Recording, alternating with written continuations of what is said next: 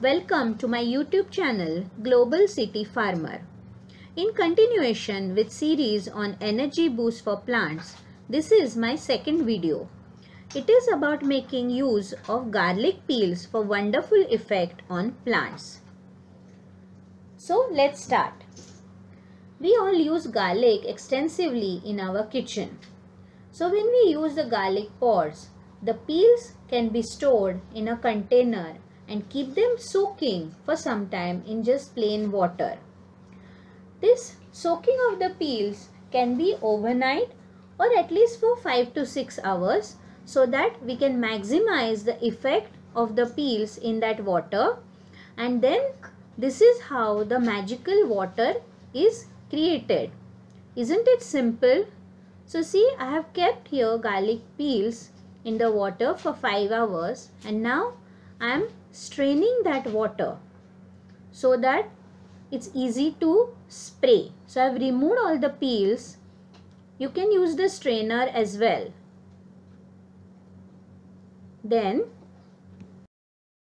I am filling this strained garlic water in a spray bottle. You can use this kind of pump kind of spray, or you can just use a plain bottle and you can pierce some holes in the cap so it can be used for spraying very lightly on the plant and on leaves and also for the soil. Now using this spray bottle, we can spray this magical water on leaves and also on the soil. See how all the leaves are getting drenched with this garlic water. It has numerous advantages. It is very good as pest control water for all kinds of plants so that there will be no infection which is very commonly seen in tomato plant, shoe flower plant. So this is a very effective medicine. Also it gives the nutrition boost to the soil and also helps in prevention and cure for the plant diseases.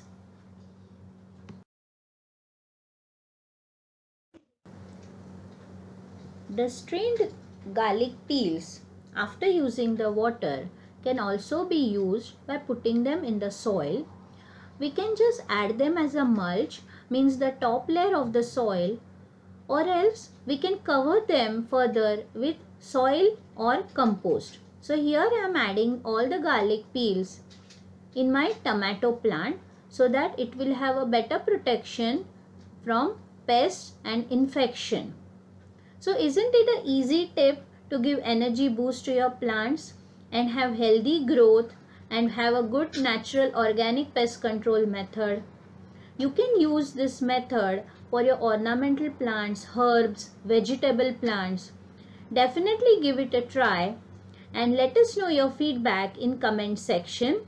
Don't forget to subscribe to our YouTube channel Global City Farmer so that you'll keep getting updates on all our upcoming videos.